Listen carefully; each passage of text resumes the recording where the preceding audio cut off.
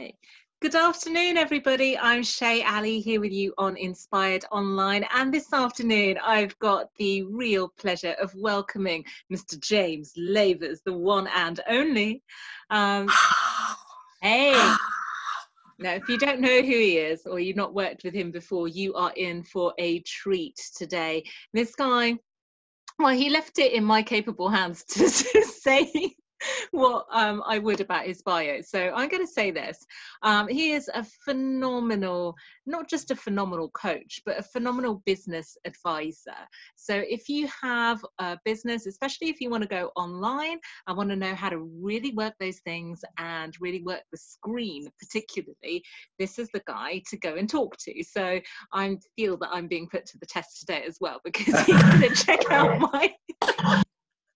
my terrible Zoom quality and all that. But, you know, he's the man. He's worked for Sony in terms of selling on screen. He's sold on screen on QVC, so he's delighted our screens there. He's advised Mr. Tony Robbins to make that small tweak, which sold Tony Robbins lots and lots of copies of Power Talk, it was back then. He has... what else he's done? He's done loads of stuff. He's worked with entrepreneurs like you, like me, and he's here to delight us today. Mr. James Lavers, everybody. Hello.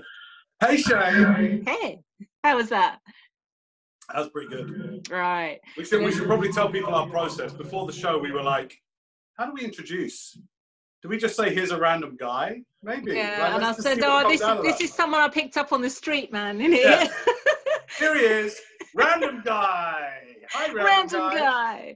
But he actually has some skills. Thank you. A random guy with skills. Random guy with skills. We like that. We like that.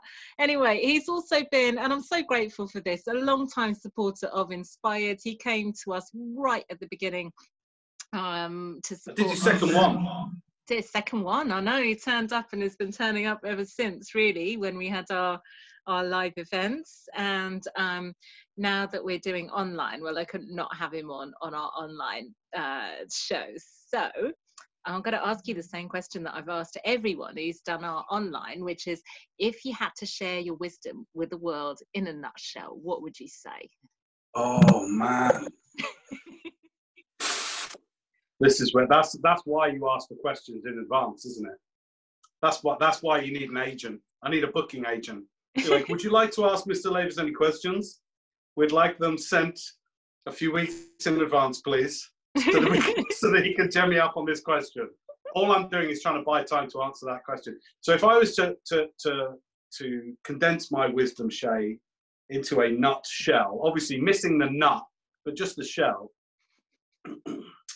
I think what you have I'm to really... buy the nut, right? Yeah, we'll get to the nut later. The nut is the thing. The shell would be, I really am helping people to freedom. And freedom, I think of us all really as like, we're like helium balloons, Shay, right? Like we're born to rise. As cheesy as that sounds, I think we're born, our natural state is to rise up. Yeah. And as we go through life, we get these, imagine if you added to that balloon all these little seemingly invisible threads, and on the end of every thread there's a little weight. And as we go through life, we pick up these threads, we pick up these ties, we pick up these constraints. And so that's when life starts to feel hard. That's when things get a bit crazy. That's when stories start to come in, and you know, we start to get baggage, right? And there are those of us, so we stop rising. And so for many people, we just float along, right? For a lot of people just float along and they go, well, this is life, isn't it? Life's hard, and we just float along. Some people, the weight of all their ties and all their constraints makes them sink, and they go down, and, you know, they stop moving. And that's sad. That's sad. We don't like it. You know, we need to help those people. Yeah. And I think freedom to me isn't about, I don't think you attain freedom in the same way that you attain $1 million. I don't think you attain freedom in the same way you go out and buy a Ferrari. Although I think that's how a lot of people think about freedom, Shay. It's just like, freedom's something I got to go get. And I'm like, well, I think of freedom. This isn't much of a nutshell, but I'll try and nutshell it. No, Freedom, it's all good. I love it. Yeah. Freedom to me is the releasing of those constraints. It's letting go. And like, most of those constraints are in here, but they feel like they're out there. But they're not. They're things we pick up about who we are, what the world's like.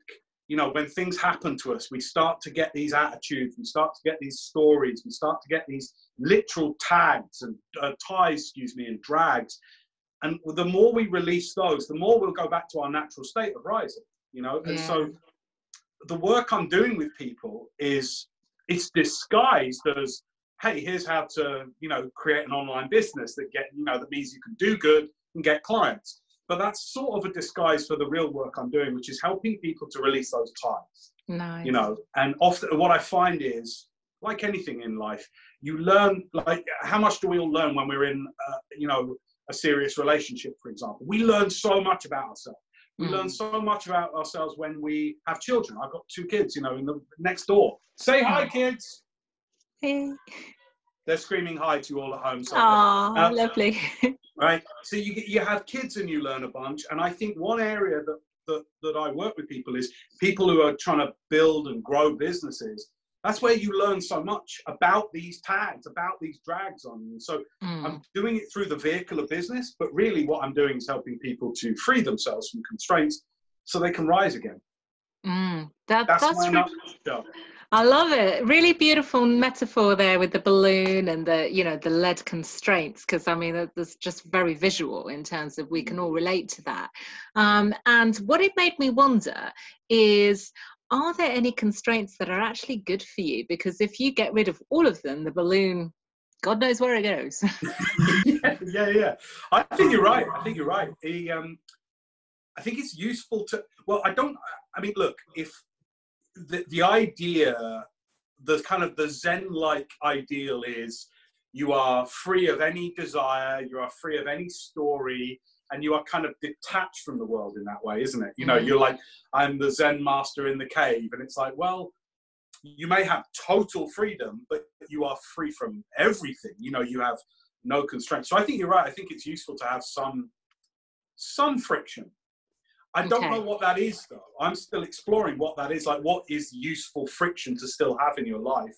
Because, some of that friction is good. Like having challenges, certain challenges, for example, is good to have, have things to rub up against. But the thing is, people make a lot of these constraints themselves. And I always invite people to sort of like, well, which constraint do you want to keep? So, sometimes you might invite somebody to let go of a story. I'll give you an example here, right? So it's not just out there. Tech. So a lot of what I'm helping people with is like how to start an online business, how to create courses and online programs. That's where we were involved a decade ago. Do you remember? Oh my God, it just feels like yesterday, doesn't it? It's crazy. 10 years ago we were doing this stuff, right? And so like I will help somebody with that. And that often means facing a lot of your fears and your frustrations around tech. And that is the perfect example to me of a constraint, is people go, I hate tech. And what they do is they don't just state it, they kind of own that story. So then they're like, everything becomes this drama about like, well, it's all happening so slowly because of the tech, and I can't do that because of the tech. I can't. And I often have to ask people, do you want this story? Like, do you want it? Like, and it's a serious question, because some people do. And I've had clients go, oh, if I let go of this story, I'll have no other excuse. And they're like, that's more scary. And I've had a few very brave souls literally say this to me, and they're like, I think I need this tech story, because if I let go of that, I've literally got no excuse not to be getting on with stuff.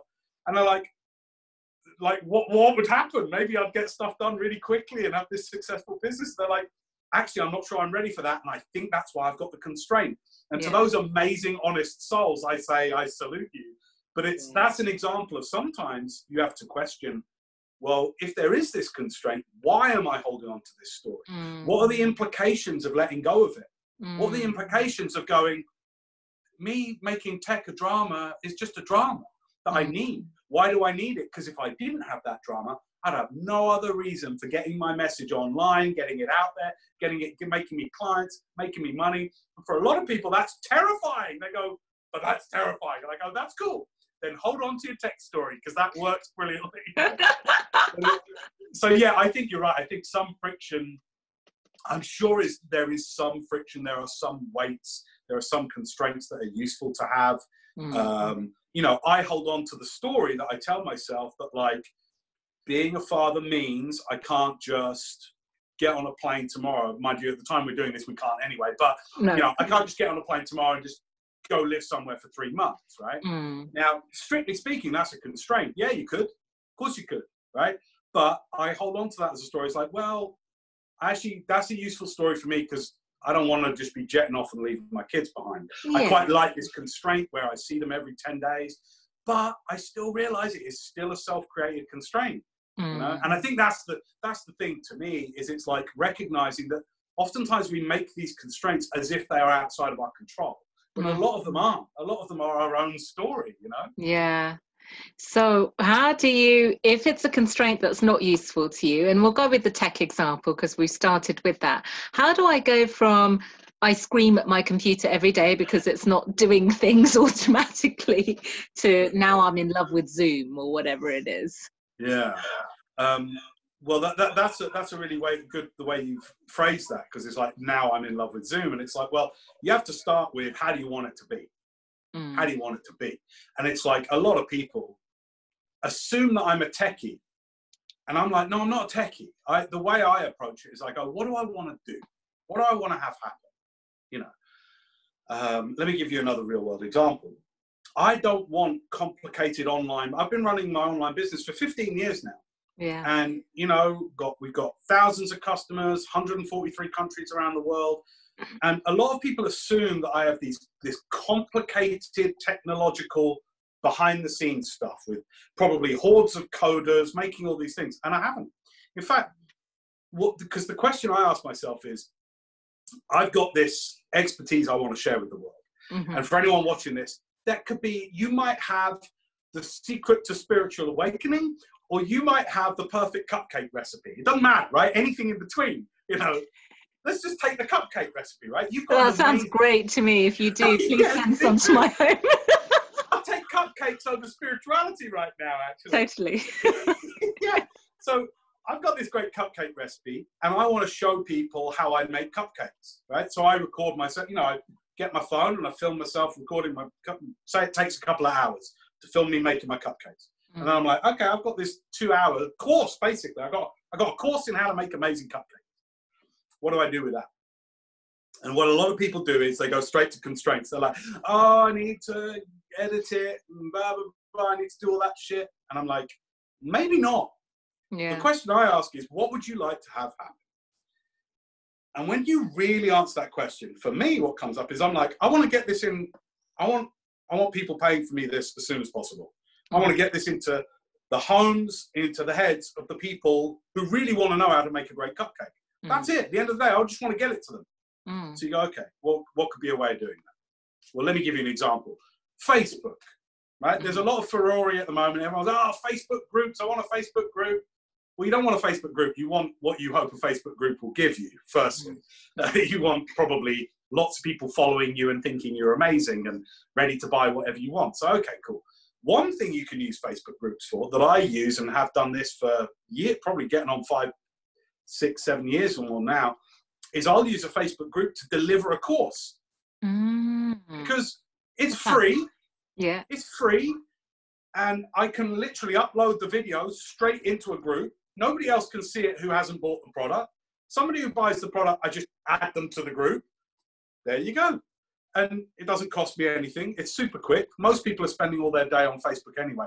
Now, when I say that, people immediately go, oh, so you're teaching us how to do Facebook courses. And I'm like, no.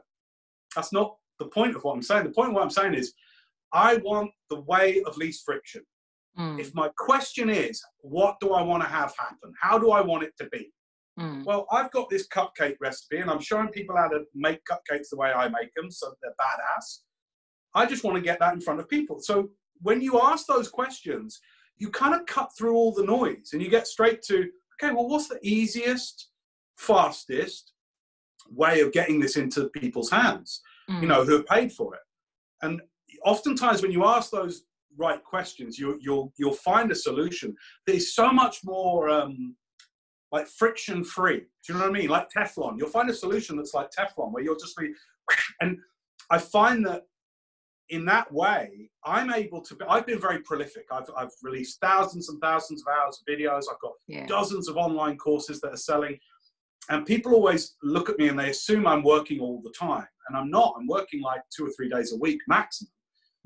And the reason is because I don't choose those really messy, noisy ways that have so many considerations. If you choose the path of most considerations, of most constraints, it always takes you longer, you know.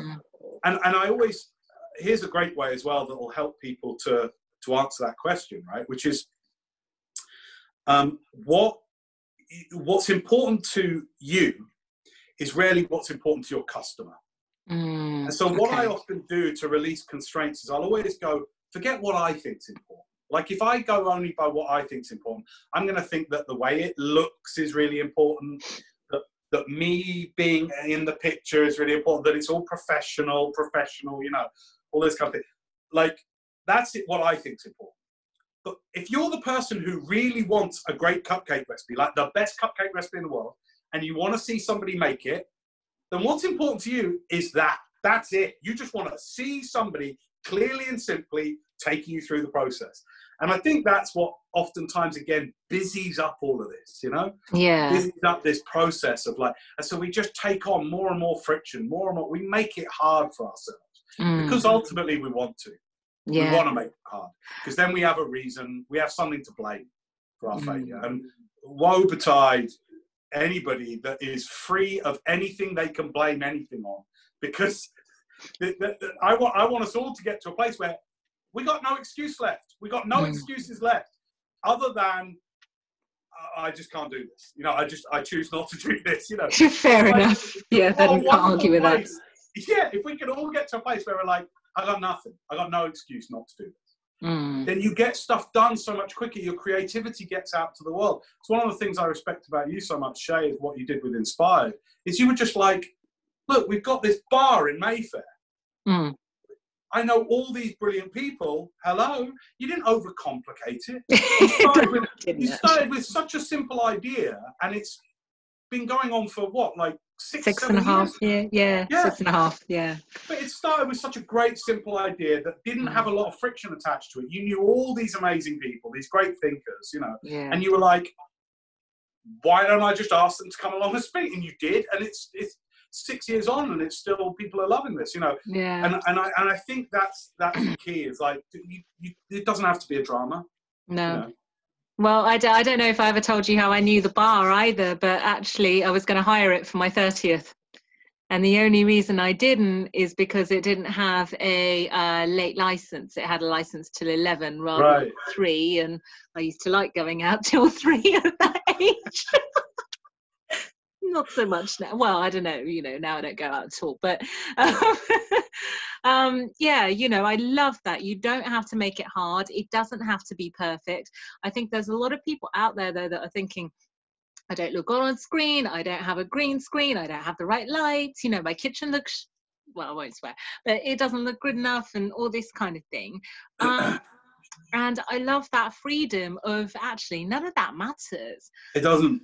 But what I would say is how, if you've got this going on in your head, how can you make yourself look as good as possible, recognizing you have certain constraints? Yeah, that's a really good question. And I will just talk to what you said there, which is like, first thing is you've got to question it, right? Like you've got to question it. So when you go like, because most of the time when we think we don't look good enough, or we're worried about how we sound, or we're worried about getting it wrong, that's all going on beneath, like it's kind of just rambling on in the background.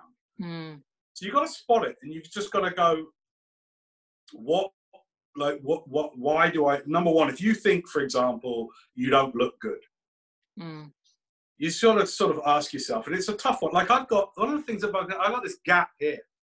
You know, never noticed that. I have that. Yeah. You would not believe how long I put off doing videos in 2005 because of this gap. I would do these videos and I'd see the gap and I'd be like, oh my God, I got this gap. And of course, it was super important to me. I was like, oh my God, they're going to think I'm a hillbilly. Look at me. I look like and it's like, I honestly delayed this was pre-YouTube. This was when Google, there was a thing called Google Video. And I kept doing these videos and putting them up on Google Video, and I'd watch them and I'd go, no, I can't do that. Look at me, I've got my two. And I kind of think, for the most part, it reminds me of a story when, you remember when you're at school? I remember being super young, like my son's age, about 10, 11 years old, and I'd be at school. And around the time that you're about 10 or 11 years old is usually when the first girl with boobs crops up in your year. And I'm talking to all my guy friends here and my girlfriends, because you all always remember this, is like, you either, if you're a woman, you either were that girl that was the first one that matured, and you're like, oh shit, right? Sorry. Oh man. Don't worry, it's fine. Right? So you kind of, so we always remember that person at school, and what did they do? They tried to hide it. And in trying to hide it, like I remember the girl in my year, I was maybe 9, 10 years old. It was the first girl that went through puberty. And what did she do? She wore extra big sweaters to try and hide it. And what did it do? It just drew more attention to her. You know? We all just paid more attention to her. So I'm always like, look, you don't want to be that person. I'll tell you the other person is like, there was always the really tall kid. Do you remember that? There was always the really tall kid in class. And it was like, you are so tall. You know? Yeah. And what did they do? They tried to walk around and be smaller. Right? They tried to dip their head to hide it, right? And what did that do? It just drew more attention to it. And what I've come to learn is your hang-ups, the more hung up you are about them, the more people will notice them anyway. Right. We live in an age now, Shay, that is different, even from when you and I were first working together 10 years ago. We live in a time now where people are craving real. They are craving something real. You know, and I'm talking about beyond the word authentic. Hey, listen, I'm really authentic, but like real. You know, it's like because we've kind of been lied to, whether wittingly or unwittingly, for so long with the media. We all know it when we're watching something real now. And when we find somebody who is just being, they're not thinking about how they're coming across, they're not doing any of that. There's something magnetic about that these days. And what I would say is, if you can get from self into service, that's the first step. It's like you have to, what I find with a lot of people when I'm working with them on camera is, before they go live, like before they come on camera, they're in their head. Like what I would say is that it's almost like they're turned inwards. All of their lenses, all of their sensors to the outside world are all kind of turning inwards into them. So they are, in many ways, they're at their most sort of, what would the word be? They're at their most selfish just before they do a video. They're kind of thinking about them. What am I going to say? Oh God, do I look good? And, you know, they're preening, they're grooming, you know, they're adjusting their top, you know. And all of their senses are inwards. They're directed inwards. And I don't think you can serve people well like that. You can put on a good show. You can definitely put on a good show that way, but it won't be real. And what I would say is, before you do, the first thing, to answer your question more directly, is like the first thing you got to do is put your senses to the outside world. Like you've got to, when I look at that lens and it looks like I'm making eye contact with you now, it's like my attention is on the outside world, not within me. I'm not worried about what I look like right now. I'm not worried about the gap in my tooth or this bit of hair that's poking out weird here, you know. And I think the first thing is controlling where your attention and focus is. Take it outside of you and what you're, you know, oh my God, what am I going to say? Do I look okay? You know, all those things are all internal focus things. Get on service. If we imagine the cupcake example, because it's a fairly benign example. If you're that person sharing your cupcake recipe, just realize, like, think of that person who really wants to learn it and get into their head instead. Instead of getting into your own head, get into their head. What have they been doing?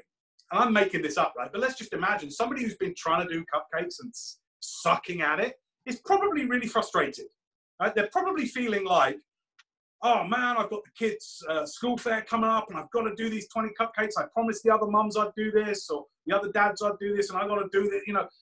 Like, get into their world, not your own. Get into their world. When you get into their world and you start talking, they're going to feel like, you're in my head. You know my reality. This is amazing. And your connection will be instant because you're not focused on you. So that's the inner game thing. Now, the outer game thing is, don't look at the screen. Like so how it is these days, I'm just going to turn my phone on because I've got to illustrate this point in the only way I know how, which is to put my camera on. Now, when most of us are doing videos these days, we use the front-facing camera, right? We don't use the back-facing camera. We use the front-facing camera. That's fair enough. But the problem with this is, we've got a built-in mirror. You know, like when I worked for a makeup company, Bare Minerals is one of my corporate clients going years back. And one of the things we were very cognizant of when we were helping them with their marketing and helping their spokespeople to represent the brand on TV was what is it about you know, you can't buy a foundation without having a mirror as well. If you buy a foundation, part of the whole container is you get a mirror as well. So you can put it on, you can check yourself out, and you can do all that adjusting. Yeah. The problem with our mobile phones is they're like that. Is when we turn our camera on and we're about to do a live video or pre-recorded video and we do this, we see ourselves and we're like, oh, there I am. And so it's almost like this. I'm looking at you now and it looks like I'm making eye contact. But if I was looking at myself, like I'm looking at myself now in the screen, so we don't have eye contact any longer. It looks like I'm looking, probably for most of our viewers, over your shoulder.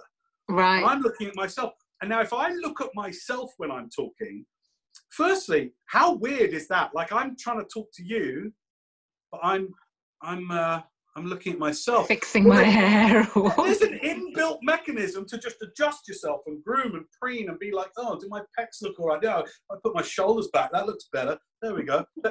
And we've lost all connection, right? Because suddenly it's about like, of course, if you look at yourself, you're going to start going, oh, do I look? I need the camera a bit higher up. There we go. I'll talk like this. You know, we start doing these ridiculous things that we would only otherwise do if we had a mirror there. You know. So the other thing that I say to people is like, don't look at yourself. It's like, look at the lens. Yes. Look at the lens. The people watching you feel like you're talking to them. And you can't get distracted by yourself. Now, I can still see me in my peripheral vision. But man, oh man, I'm not going to look at him. Because I know the minute I start looking at him, I'm going to be like, suck the cheeks in, Lavers. You know, and all that nonsense that gets people so self-conscious. So that's a technical thing. Like it's quite hard to work with this. I've got one of my licensed trainers, because we do a limited program where we train people to teach the stuff I teach. And one of my trainers had this great idea. She was like, look, get a Post-it note and cover the whole of the screen except for the lens. So you're still streaming. You can even cut the Post-it note so that if people are commenting on your live video, if you're doing live, for example, you can see their comments coming through, but you can't look at yourself. Her name's Helen. She's amazing. And I was like, Helen, that is such a good tip. And she actually has another tip. I've got to give a big shout out for Helen. Her name's Helen Lord. You can check her out on Facebook. She's one of our licensed trainers. And Helen had this amazing tip. I hope she won't mind me sharing. I know she won't. She was like, find a magazine with a celebrity or somebody that represents your marketplace and cut them out, right? And the photo needs to be about this big of them. And she's like, cut an eye hole and put the eye hole over the lens, right? So the lens is there, but the hole, it kind of means that you can still look through at the lens. And she's like, suddenly you won't just be speaking at a lens, you'll be speaking to your favorite celebrity or somebody that represents your clients. What a lovely idea. I love that. It's a great idea, isn't it? It's a great idea. Because a lot of people have that trouble. It's like, how do I connect? How do I connect with a round bit of glass? Because that's all it is. I'm here in a room on my, I mean, look, this is what I'm actually seeing, people. That's my actual view. Yeah. Right? And it's like the illusion that we've set up here is that I'm talking to you. Yeah. But I'm in a room on my own, which is kind of weird. Now, a lot of people have trouble with that. My background is TV. I came from shopping telly. So I've had since I was 18 years old to get really, really comfortable with this. But what we do need is techniques like Helen shares, where it's like, look, you got to do anything to help you connect. If staring at a round bit of glass doesn't do it, then cut out a person and put them over the lens, you know, make little holes so the lens can still see through and talk to that person. You know, we've got to do whatever we can to connect, because it's strange times we're living in. It is. You know, especially at the moment, the time we're doing this, we're all on lockdown, and it's like, well, you know, people who haven't really wanted to do online stuff are having to go real quick to be like, pivot, pivot, I got to pivot. And they've never spoken to a lens before. They've never spoken to a round bit of glass. And so they come on and they're like, hello. And they're looking at themselves and they're like, oh, hello. And then they wonder why they don't connect. And the sad thing is then they give up before they ever really get started. Yeah. Which is a shame. So, you know, for those of us that have had to very quickly go online where you might have been resistant, you know, one of the things, well, because I do online mediation and stuff as well, and talk about making the setting as natural as you can or as close to real life as you can for that person. So if you're in a situation where you are talking to someone else, like you and I are talking, how do you make it as natural as you can for that person, particularly if it's someone, you know, vulnerable that you've really got to make feel comfortable? 2 weeks ago, I had someone that was like, I'm scared of Zoom, like genuinely, you know, had, you know, some mental depression and stuff. So, you know, what can you do? Yeah, I think there's levels there. Like I do coaching online. I don't do therapy online. And I think my sister's an incredible therapist, especially helping people with addictions and things like that. Shout out to my sister, Andrea. And you know, we were talking about this, and it's a real concern, especially for people where they feel, we generally tend to be suspicious of technology, which is, again, one of those constraints, one of those stories. But for a lot of people, it's a very real story.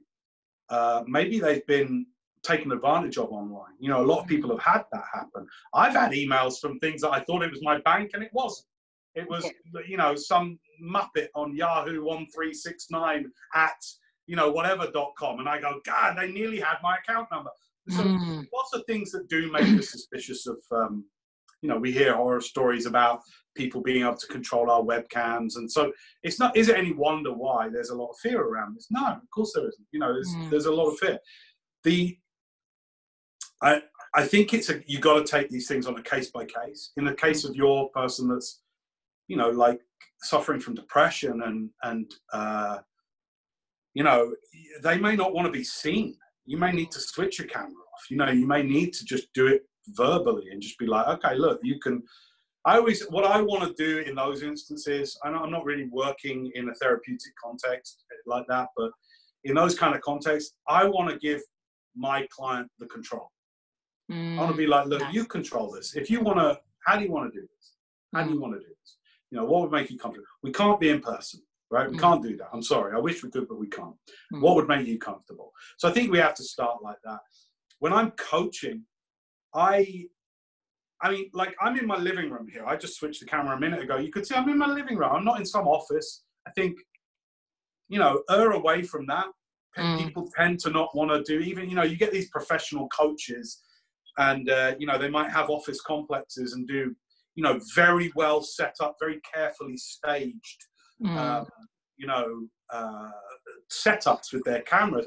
And I always say to that, be really careful about that. Like, what you're looking at now is still staged. And in fact, to prove that, what I'm going to do is, I'm just going to take my iPad off the stand. Like, I'm in my living room, but I have a light here. Look, I've got a fancy ring light, right? Yeah. And, I'm just going to put you back on the stand. But I think that's as far as I would go. Like, that's only just so you can see me clearly. So my main considerations are, I want to, as closely as possible, reproduce the effect if we were face-to-face. So what I don't want to be is, for example, sorry for people at home, but I don't want to come on a session like this. Because if I'm this close to camera, then even if you're now 2 feet away from your screen, the effect is like we're 10 inches from each other. So I always say, like, try to play with your camera beforehand and set up like this kind of distance that we're at now is if we were sitting about 3 or 4 feet apart. For some people, that will feel too close, right? So you might need to move it back and play. So I might need to go, okay, let's move it back a little bit further. How's that? Oftentimes, I'm like, people like to see hands. So I always say, if you can, manage your environment to the point where people can see your arms and your hands. Not all the time, but like if you are making gestures, they can see that. Just because of the way the human mind works. You know this from your profession, you know, in terms of you're very good at, you know, reading people and seeing intent. I think it's very important for people to be able to see you clearly. So no dark shadows covering your eyes and dark, you know, the way I can see you right now, I can see your eyes, I can see your mouth, you know, I can see your arms, you know, that kind of thing. This kind of distance is really good because it mimics if you and I were sitting 3, 4, 5 feet apart. I think for most things you want to have this, and not in an environment that looks too staged and formal. I'm here in my living room, I'm on my sofa, I've got my fluffy cushions at the end there, I've got a speaker behind me. That's it, you know? And Beautiful. it's sort of, I just think try to mimic face-to-face as closely as possible. And in lieu of that, ask your clients. Nice. Okay, that's really great advice, James. So thank you for the time that you spent with me today and for the time that you spent with our audience today. Do you have any final thoughts that you'd like to share with us? Give it a go. Because what I would say is the great thing about online now is you can now practice. One of the things I recommend everyone do who's maybe been thinking about like this, we're doing a live video right now. You know, we can't go stop, start again.